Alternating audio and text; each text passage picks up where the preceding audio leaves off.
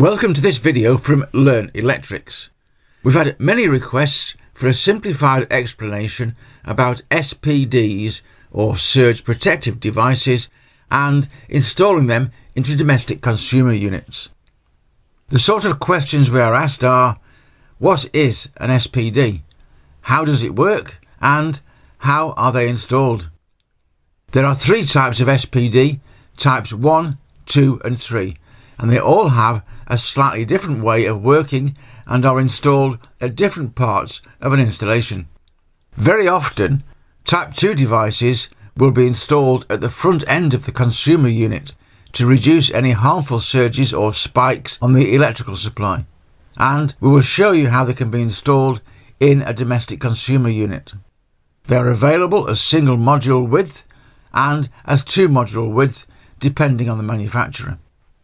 Shown on the left is a normal AC waveform, as you would expect to see in many houses. The rightmost drawing shows a waveform that is affected by nearby lightning storms. There are spikes or surges appearing on the waveform, and these spikes might be hundreds of volts in size, and they could cause problems with delicate electrical equipment, especially nowadays when just about every home has many electronic devices. These surges, although significant in size, only last for a few millionths of a second, but may still damage some computer equipment. Installing an SPD will reduce these spikes to a very safe level. They may not be completely eradicated, but their size or amplitude will be severely limited. In simple terms, shown here, an incoming noisy waveform passes the SPD. The SPD is triggered by the size of the spike and very effectively chops off the spike and routes it down to earth. Typically, this will happen to any voltage above 250 volts and happens almost instantly, in just tiny fractions of a second. How does it do this? The SPD is made out of a block of material called a metal oxide varistor. The varistor part means variable resistance. On this diagram, you can see that if the voltage across the SPD is below 250 volts, then the varistor will exhibit a very high resistance, millions and millions of ohms of resistance.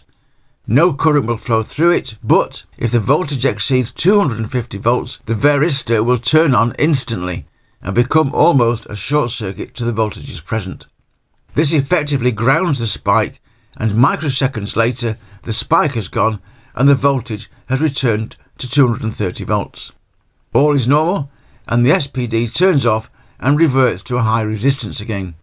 Life is once more as it should be, and the SPD just sits there waiting for the next spike. The SPD is called an active device, and it will suffer wear and tear. Frequent activations and especially long duration surges can have a greater impact on its life expectancy. An SPD has a health indicator on the front, and this should be checked regularly every few months by the customer, perhaps at the same time that they test the RCDs. If the SPD is functioning correctly and it is not damaged, the health indicator will be green. If the surge module in the SPD needs replacing, the window will be red. We would normally expect several years of service out of an SPD, especially in towns and urban areas. Most SPDs will be a two-part assembly, a connection housing and a surge module that plugs into it. The connection housing is the fixed part, the part that is secured into the consumer unit with all the wires. And then into this is plugged the surge module. It is the surge module that wears out, and because it is pluggable, replacement is easy and effortless. You must pay attention to the wiring connections of an SPD. Different manufacturers will use different pinouts for their own SPDs. Some devices will have the line and earth at the top with the neutral at the bottom. Other SPDs will have the line and neutral at the top and the protective earth at the bottom. This drawing shows the basic layout of an SPD in a consumer unit. If this is a new consumer unit that is being installed, then you will most likely install the SPD part immediately after the main switch. It is common to install the SPD in series with its own protective MCB.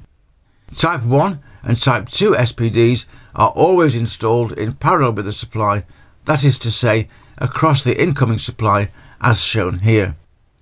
If the SPD is to be retrofitted onto an existing consumer unit, there is no problem with installing the MCB and SPD at the far end of the box as shown.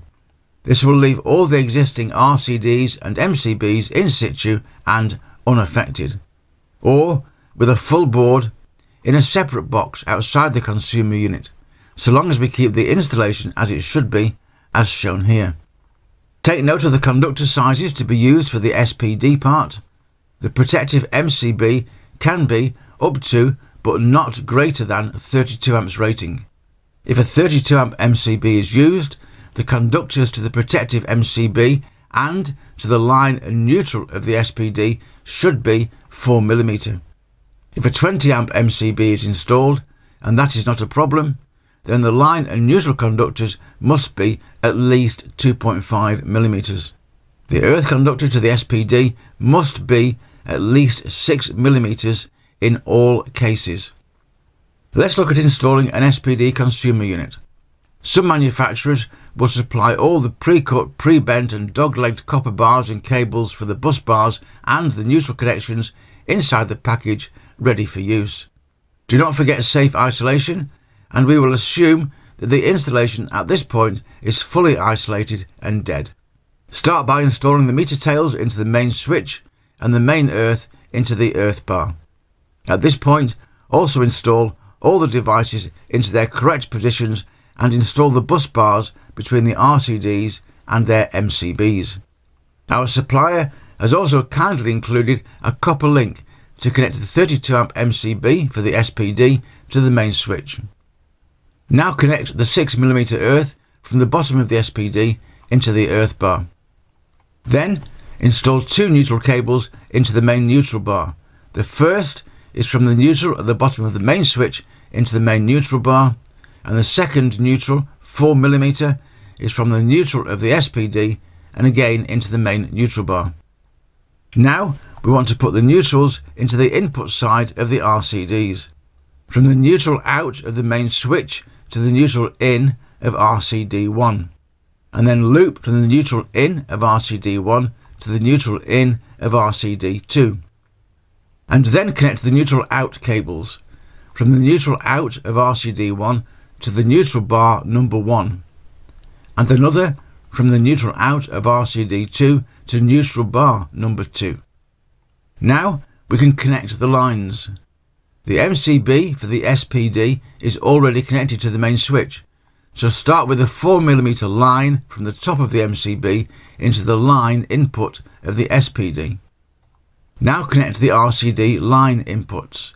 From the line at the bottom of the main switch, connect to the line in of RCD1, and then loop from RCD1 to the line in of RCD2. And that is the SPD and RCD part of the installation completed. Recheck the tightness of all the screws and then move on to installing the circuit cables into the MCBs. A brief summary: a surge protected device will protect an installation from spikes on the supply waveform that are above 250 volts. Type 1 and Type 2 SPDs can be installed at the consumer unit. Correctly installed, they should not adversely affect the functioning of BS-EN 61008 RCDs and 61009 RCBOs. It is recommended that a 32 amp or 20 amp MCB is installed to protect the SPD from excessive duration surges. The SPD is an active device, and the surge module should be health checked at intervals and replaced when the health window shows red. Pay attention to the pinouts of the SPD. Different manufacturers have different arrangements. The SPD can be installed after the main switch for a new consumer unit, or can be installed at the end of the consumer unit using spare ways, or even in an external box if this is a retrofit. Be methodical with your cabling and eliminate potential errors by following your own preferred system, or copy the method shown here. And that is an SPD installation in its most basic form. We hope that you've enjoyed this video and that perhaps you've added a little more knowledge to your mental toolbox. Thank you for watching this video. It is very much appreciated. Please subscribe to our channel to get access to all of our videos, and remember to click on notify to be sure of not missing our next video. Here are some tips on getting even more information and help out of LearnElectrics.com. At your web browser, enter LearnElectrics.com into the search bar. Select LearnElectrics.com from the choices offered, and the website, as shown, will open up for you. You now have a couple of choices. You can search for a help item or any video by entering a keyword into the search bar on the right. Click on Return and all the help files and videos with that word in the title will be listed for you. They will be shown with a short description, and each video listed will have a link shown that will take you directly to that exact YouTube video. Or you can browse through a list of all the available items and videos. To do this, click on the LE logo on the top left of the home page, and all of our items and videos will be shown. There will be 10 items shown on each page, and at the bottom of each page is a page selector. Page 2, page 3, 4, and so on, that will bring up the next 10 items or videos in the list. And don't forget that you can also type in LearnElectrics, all one word, into the YouTube search bar to go directly to our channel at any time from any computer. We are constantly adding new videos to our channel. Don't miss the next one. Once again, thanks for watching, and we hope to see you again very soon.